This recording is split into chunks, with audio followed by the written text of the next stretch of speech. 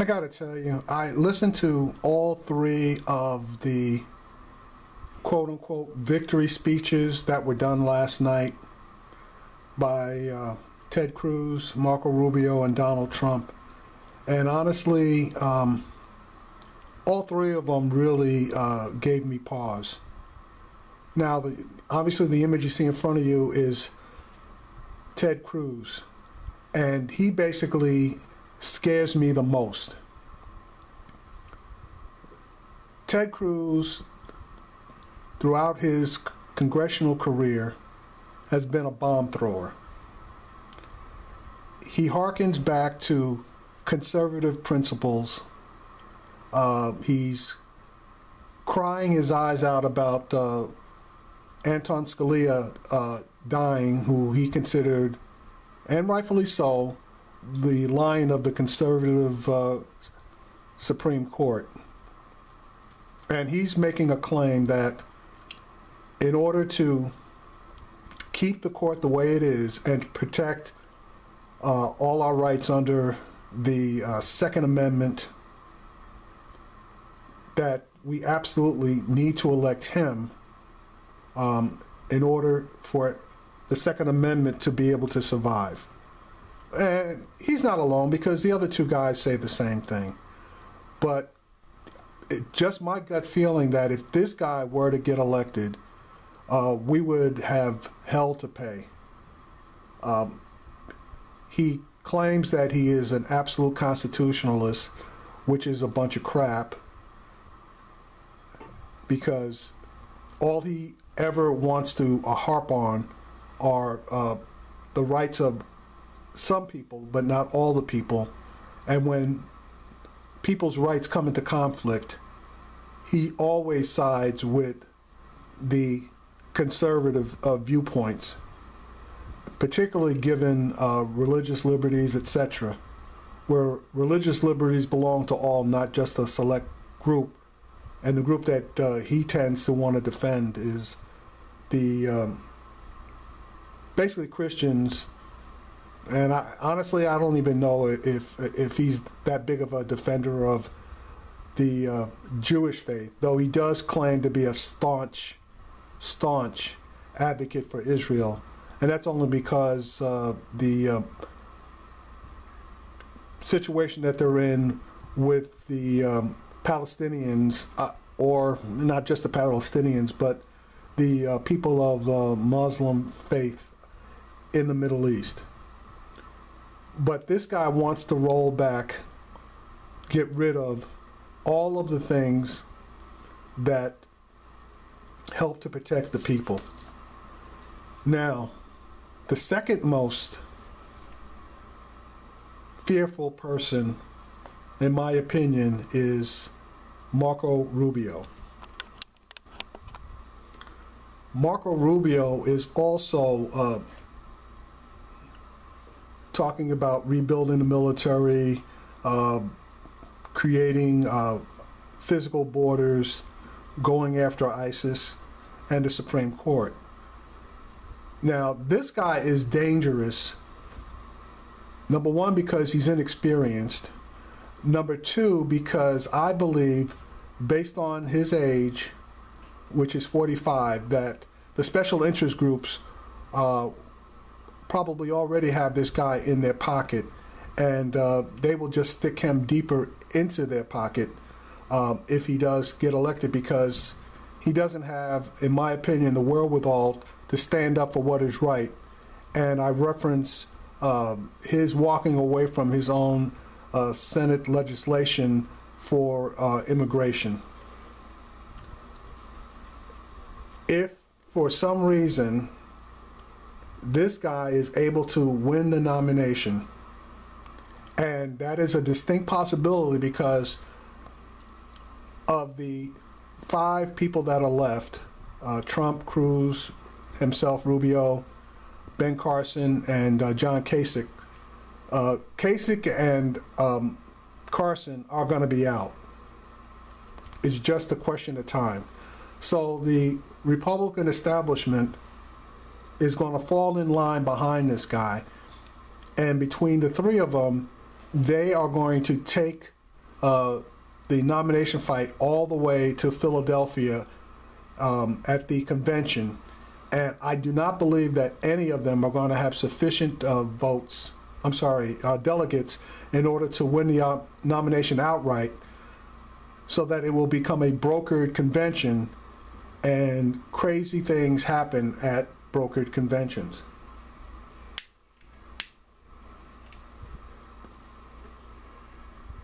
Cruz is trying to generate the narrative that he represents the new Republican Party.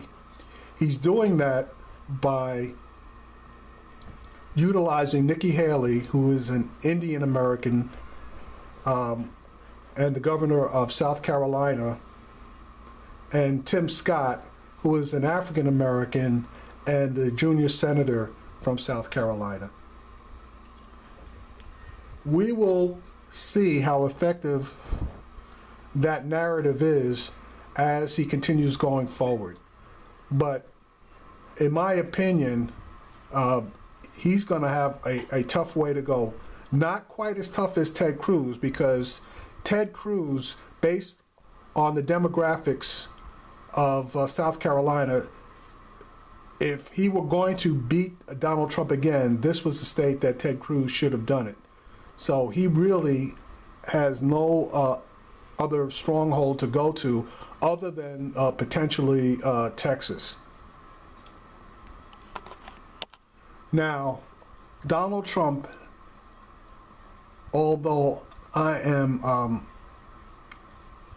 really hesitant, and more than hesitant, you know, he would be a terrible president, but of the three, he probably is the least objectionable, because at least he has somewhat decent thinking. But he's a racist just like Ted Cruz is, so I really don't know how the country is going to fare with him. When he was asked a question about bringing the country together racially, he never answered the question when they had the town hall meeting. He basically jumped back to how great the police were. Well, as everybody knows, whether you're a progressive or a conservative, we have a police problem in this country. But Donald Trump, as well as the other two, failed to recognize that. So what he would do as far as healing the racial divide, given his comments about Hispanics being criminals, about Muslims all being terrorists, and about black people contributing to the majority of the crime in this country, gives me great pause. I don't know which way this is going to go, but in my opinion, and I will state it for the record, I'm a Bernie Sanders fan.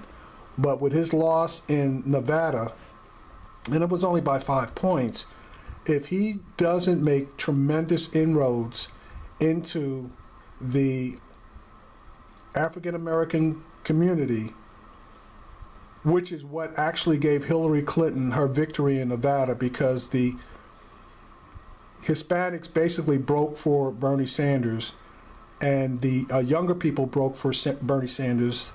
The older people broke for Hillary Clinton. But Jim Claiborne coming out, endorsing Hillary Clinton, and making phone calls to his friends in Nevada, basically brought the African community vote, which represents approximately 9% of the vote, over to Hillary Clinton's side.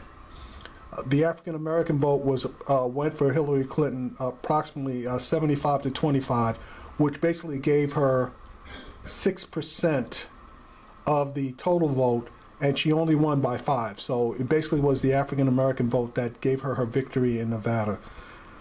So now let's see what happens with the Democrats in South Carolina, and in particular the African American vote. If they break for her the way that they broke for her in Nevada, then Bernie Sanders is going to have a big problem. Bottom line is, though, we're going to need to elect a Democrat into the office of the presidency in order for us to be able to switch the Supreme Court from a conservative one to a liberal or progressive one, which would in turn help to get the voting rights situation across the country back into balance, and to get the special interest groups, i.e. PACs and people of means, out of the political process, which is what, in my opinion, is destroying the country. Don't get me wrong, the Democrats have a lot of sins as well, but my number one issue in this election is basically the Supreme Court. And if that Supreme Court gets 1, 2, 3, or 4 Supreme Court justices swung over to the conservative side, I'm going to be really fearful for the country.